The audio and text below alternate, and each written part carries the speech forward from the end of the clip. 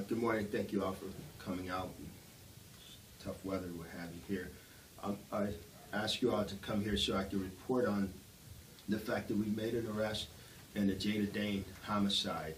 The incident itself took place on January the 4th at about 9:50 p.m. at 410 Boyden Street, which is where Miss Dame resided. On that particular day, Monday, January the 4th, our officers responded to 410 Boyden Street regarding a status check of a person. This was the complaint that was called in to us. And when we arrived at the scene, the officers had to gain forced entry into the apartment because all of the exterior doors were locked. Once inside the apartment, they located our victim, Miss Jada Dame, who was deceased. It was apparent to them, the officers at that point, that Miss Dame had been stabbed, but not knowing whether that was the cause of death or not. In the days to follow, between January 4th and yesterday, the Syracuse Police Department Criminal Investigation Division detectives conducted a very thorough investigation, and I might add that this investigation is still active and ongoing.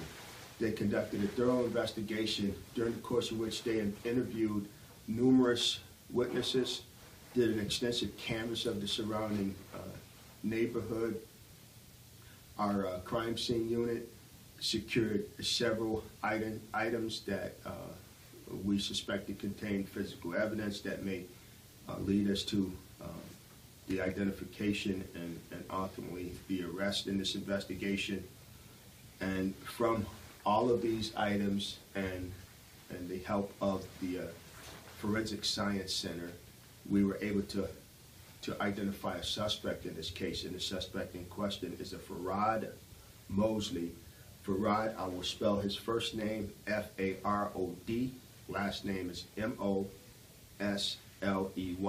He's 17 years of age and he resides in the city of Syracuse.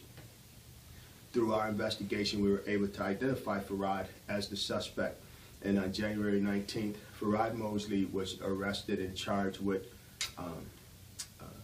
murder in the second degree. He's currently lodged in the Onondaga County Justice Center. He was in the Justice Center when we charged him on unrelated charges. In anticipation of some of your questions, Mr. Mosley has prior arrests for weapons possession, reckless endangerment, harassment, and a probation violation. What are your questions?